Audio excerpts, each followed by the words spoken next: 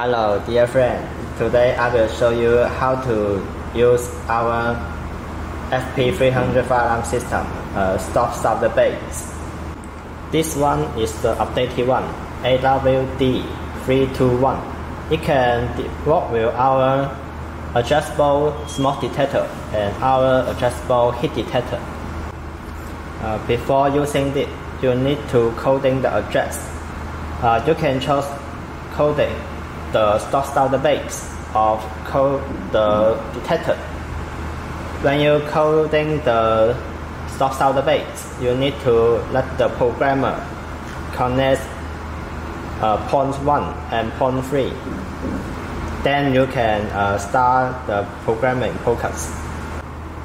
When you wear the stop the base with the FP300 adjustable fire alarm system, the login positive should connect with point 1 and the login negative should connect with point 3, and then the next devices should wear with point 1 and the negative wear should connect with point 3.